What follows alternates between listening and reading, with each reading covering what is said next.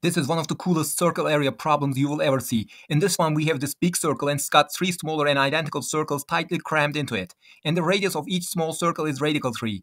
And we need to find the area of this blue region over here. If you want to try this on your own, now is the time to pause the video, because I'm starting to solve it right now. Let's first draw the straight line that joins the centers of two of the small circles.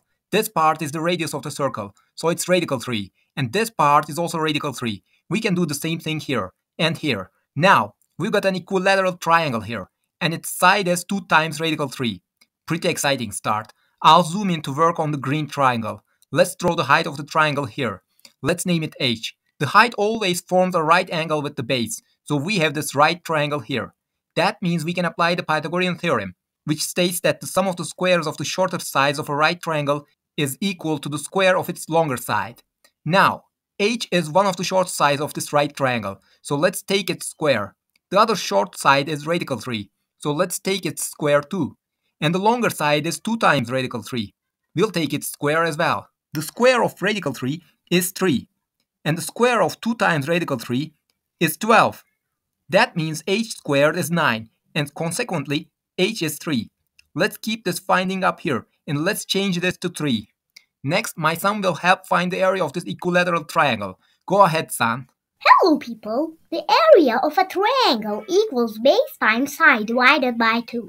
The base of this triangle is 2 times radical 3, and the height is just 3. Let's substitute those numbers in the formula. The 2's cancel out, and the area is 3 times radical 3. Thanks for the assistance, son. Let's also keep this finding over here. Now we want to find this area. We'll call it omega because it's a very cool Greek letter.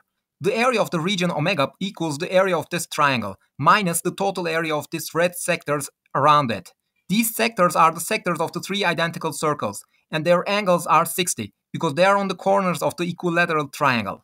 This is the formula for the area of a circular sector.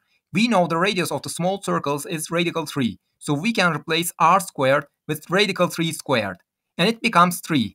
This angle theta is the angle of the sector, and we know it's 60, so we'll put 60 here. 60 over 360 is 1 over 6.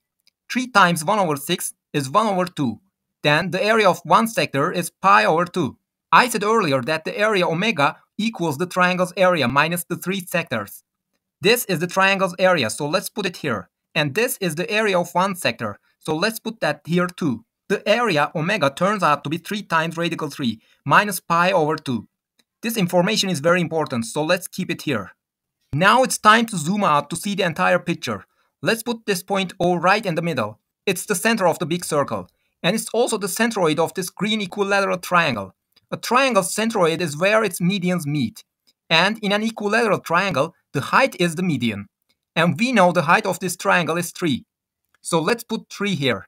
Now, there's something very cool about centroids that's crucial for solving this problem. Centroids divide the medians into 2 parts, and the part closer to the corner always ends up being 2 units, while the part closer to the side of the triangle ends up being 1 unit. We know this median here is 3, so we can conclude that this part is 1 and this part is 2. Let's put this 2 here, and let's elongate this line to touch the point of tangency. This segment here is the radius of this small circle, which is radical 3, and this longer segment is the radius of the big circle. And it turns out to be 2 plus radical 3. Let's put that finding up here, and let's zoom out some more to see the original image. We'll call this blue region area B because it's blue. And we've got a second area B over here, and a third one over here. And let's call this region area S, because it's the area of the small circle. And this is also area S, and this too. And we already named this tiny region in the middle area omega. And we know it equals this. Now, all of these regions added together equals the area of this entire circle, and we can put that as an equation. This area big stands for the area of the big circle, so we can express it as pi times r squared. And we know the radius for the big circle is 2 plus radical 3. So let's substitute that value here. And we get this. As for the area S, it's the area of the small circle, the radius of which is radical 3. So we can calculate this 3 times area S as 3 pi times radical 3 squared. And we get a nice and clean 9 pi. And we know this area omega equals this weird thing over here, so let's substitute it down here. And we can take this minus pi over 2 and subtract it from this 9 pi to get 15 pi over 2. Next, we subtract 15 pi over 2 from both sides of the equation.